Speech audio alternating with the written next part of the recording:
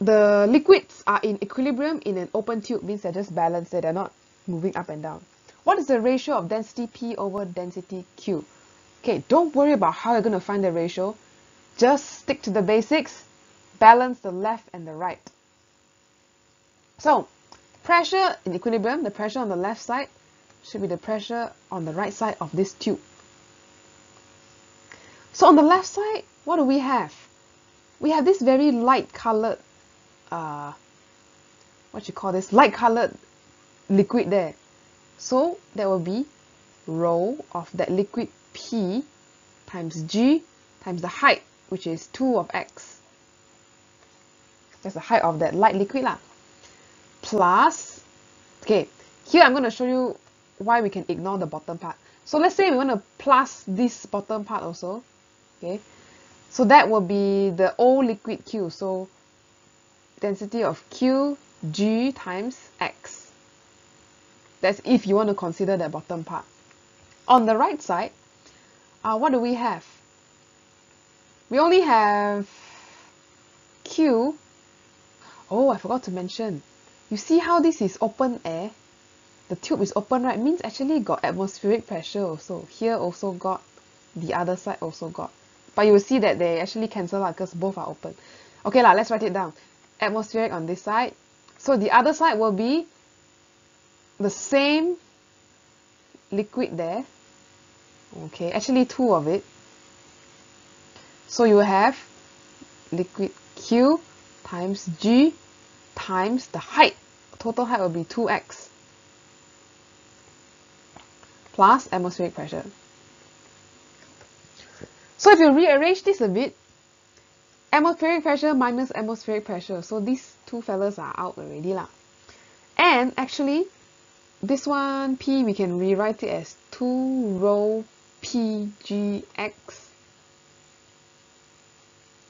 PQ, you can move to the other side actually. So, we'll move to the other side, minus 1, it'll just be rho QGX.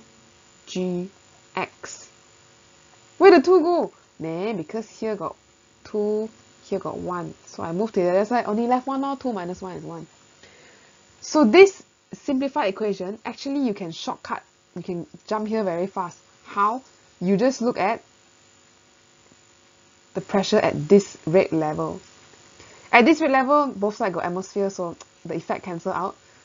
So you just look at this column, which is 2 rho gx, and the other side, what's different is just this column here.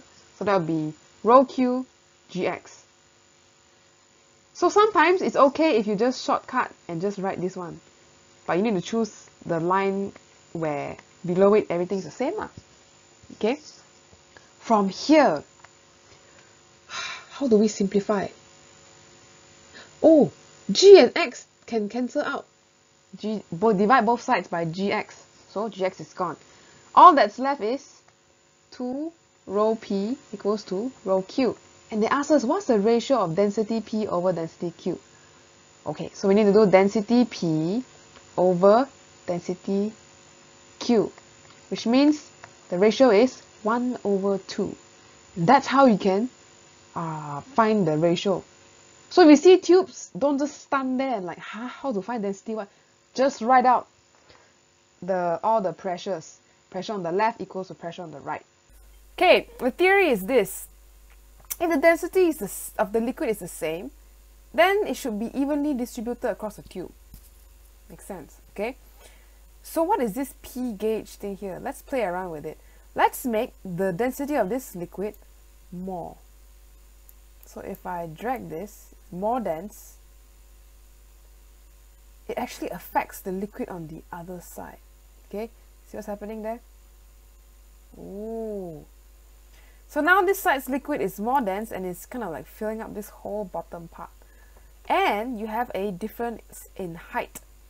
So from here to here is the more dense liquid, from here to here is the less dense liquid.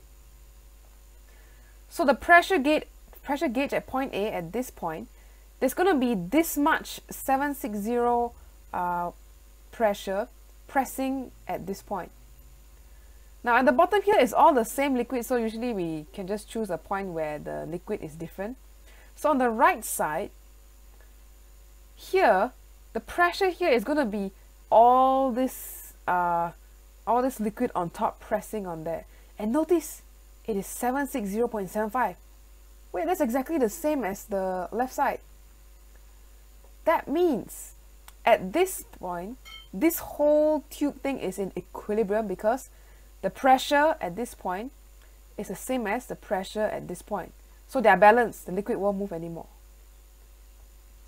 Now if the liquid on the left side is less dense, so kind of illustrate, this lighter color is where the lighter liquid is. Okay, so maybe something like this.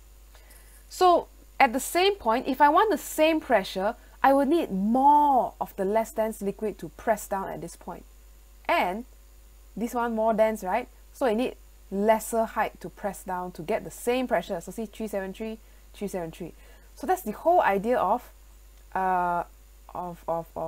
pressure in tubes. It's all about left side balance, the right side pressure must be the same at this same point. So if I add an extra mass, what is a mass? This little gray thing here. Maybe it's like a block or something like that. Add extra mass. Oh, then now this left side got help to press down the liquid. Means the pressure from this mass and the pressure from this height of water equals to the pressure of this entire column of different liquid. So see, pressure on the right at this point is 1110, left side 1110. So that's the whole idea. Left side equals right side, and you should be able to solve all kinds of questions based on that.